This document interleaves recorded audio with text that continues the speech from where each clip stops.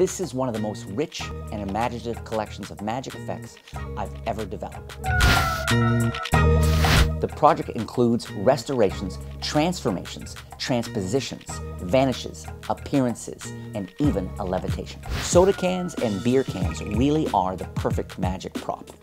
First, they're ubiquitous, they're everywhere. People handle them all the time, they're totally above suspicion.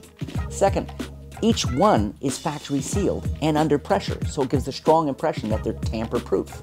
And finally, and I think the most important thing with soda cans and beer cans, is the emotional relations around them, the associations people make. With soda pop, you've got childhood, you've got treat, you've got sweet, you've got candy, you've got good times, good memories. With beer, assuming people haven't had too much to drink, you have an audience, people who are very open, very receptive, they're relaxed, and they're ready to have some fun. Perfect for memorable magic. I created string theory as a test conditions linking effect for my stand-up shows. I wanted something that people could see from 30 feet away and involved extremely organic elements. With Unstab, you're so far ahead, the trick's pretty much done before you even started. And at the end, with just a rub of the thumb, when you restore that hole in that can, I always have to hand out the can because everybody wants to closely examine it. Break and enter is one of the most shocking transposition effects I've ever created.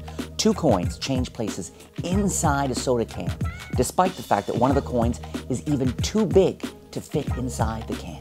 Spaced out is a real mind melter. At first, people aren't sure whether to believe it. When they see me move the hole from the top of the can down the side of the can, they're not sure, is it really happening? And at the end, when I pour the soda right out of that just moved hole and hand out the can and everything can be examined, well, people have no choice but to believe. Tin and Bones is my new favorite two-card transposition handling.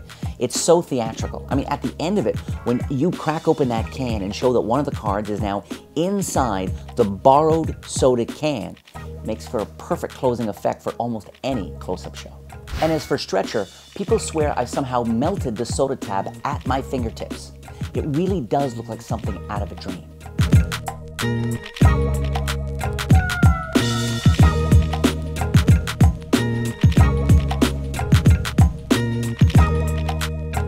And at the end, I can either hand out the impossibly stretched soda tab or shrink it right back down to its original size, hand that out, and show my hands absolutely empty.